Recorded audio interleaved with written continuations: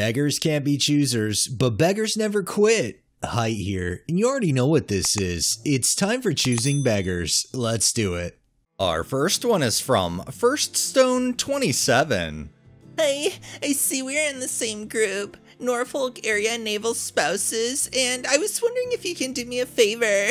Military spouses are supposed to help each other at all times. Considering my husband is currently underway and I don't drive at all, I was wondering if you can take me and my kids to appointments at Langley.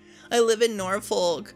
I cannot pay for gas or give you anything at this time, so if you could do that and not expect anything, that would be great. I see that you have kids too, and if you don't have a big enough car, you might want to find them a babysitter, considering I can't leave my 4 children with anyone. If you have car seats, that will be great, so I don't have to bring mine. Spouses have already told me no, so if you could not be that rude, I would appreciate it. Let me know as soon as possible. This seems a little backwards. If you're supposed to help one another, then why are you trying to tell the person you're asking help from to offset their kids somewhere else to make room for yours? Not to mention the other stuff and acting kind of demanding about it. I feel like at the end, if anybody's being rude here, it's the one basically making the demands. This next one is by Lady Lachi. We have just moved into this house, and there was a ready-built chicken coop in the garden. They had a fair amount of chickens, and it's all properly gated and covered. Everything is included, and the buyer will dismantle the structure and take it away. 400 pounds. Why is it that the buyer needs to dismantle the structure? It's time and time again I keep seeing these posts where people actually want physical labor done under the guise of actually giving somebody something for a fee. I don't know anybody who wants to pay 400 pounds to perform labor. This next one is from Juju Patoots. Huge bag of velvet and other fabric remnants. I'm running a little late in the rain and Friday traffic, but hope to get there between 1 and 3 p.m. Thank you so much. Fabric received, thank you. One thing though, it would have been nice to know that the bag was so heavy. After driving all that way in gridlock traffic in the rain, I almost had to leave the bag on your porch because I couldn't lift it. I had to drag it and then move my vehicle in order to get it inside. Most unpleasant. Just saying. But you got it for free, so do you really have a right to complain? How much would it have set you back if you actually had to go to the store and buy all of the stuff that you got? I swear, these beggars never wanting to do a little bit of labor for a free item, it always gets me. This next one is by Lorenzo. $50, Sleep Maker Pearl Firm Queen Size. Hello, is this still available? Yes, it's available.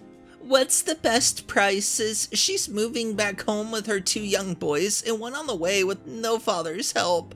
Otherwise, she's sleeping on the floor. Sorry, but times are so hard and rents are overpriced. Please, if you can help her out. I mean, they have it listed for $50. I'd say that seems pretty damn low for a mattress. I don't know how much lower you can get unless you're trying to get it for free. This next one is from Taj Fitness. I'm looking for a mom looking for part-time work. I'm in need of someone who can come watch my 6-month-old daughter in my home for 4 to 5 hours a day. If you have young kids not in school, you can bring them with you. No sick kids allowed. I work from home and I'm looking for someone to help from about 11 to 3, Monday through Friday. Hours could vary slightly, but never earlier than 9 a.m. or after 3:30 p.m. Could possibly turn into extra money on the weekends occasionally. Must be comfortable being on camera as we have cameras throughout the house. I will be paying $100 a week. If interested, please send me a message so we can set up a time to meet and see if you would be a good fit for our family. Would you do that? Would you go and work part-time hours to only collect $100 a week? I guarantee you would say no, so if that's the case, you need to reevaluate what you would pay. This next one is by Alpha Productions. Video editor for YouTube Wildlife Channel. I'm looking for 5 top editors who meet the following criteria. Editing and motion graphics, $1 per video. I know it's less, but I'll increase the payment as we move further in the project, and you will get a bonus later on. You must have an experience in such a niche as you would have to research the video yourself. Length of video between 8 and 10 minutes, 7 videos per week, example channels here and here. I'd like to see samples of work you've done before. Are you okay with the price from the description? If not, don't apply. Did you add samples? If not, don't apply. Do you have over 90% job success? If not, don't apply. Do you have earned more than $100? If not, don't apply. $100 fixed price, intermediate. I'm looking for a mix of experience and value. It seems like what you're looking for is value, value, value, and saying fuck experience, because paying that low and then wanting so much, you're really kidding yourself if you think you're gonna pull that off. This next one is from Luca Nicoletti. Looking for someone to draw my tattoo. 21 Pilots had a song that really spoke to me when I was going through some tough times. Tie a noose around your mind, loose enough to breathe fine. Tie it to a tree, tell it you belong to me. This ain't noose, it's a leash, and I have news for you. You must obey me. I'm not sure how I'd want it depicted as a single still image, but if anyone with a creative mind could help, I'd like it to be realism styled. I'll pay for the design if I want it. In other words, do free work for me, and if I like your work, I might pay for it. This next one is by Mission Signature 166.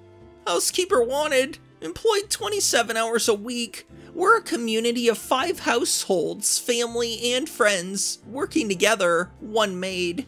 Tasks include cleaning, laundry, and ironing. We're now looking for a new employee. The gross monthly wage for 27 hours a week is 1,100 euros. If you're interested, we'll be happy to send you a PM. Please feel free to share. I feel like that pay is just not gonna cut the amount of work you're gonna ask somebody to be doing for 5 households. At least if I understood this post right, it seems like this person is gonna be working for 5 different families.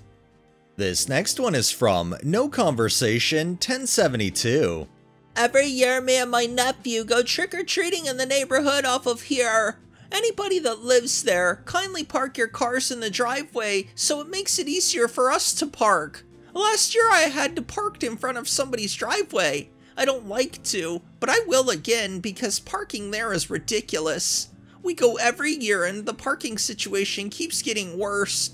And please, have big candy bars. Last year we were only getting little ones. Thank you for your cooperation. Looking forward to the big candy this year. While the title of this was, "This has to be a joke," I can kind of see the joke, but after reading about all the different things that Choosing Beggars try to do to get what they want, I wouldn't put it past a Choosing Beggar to actually post something like this.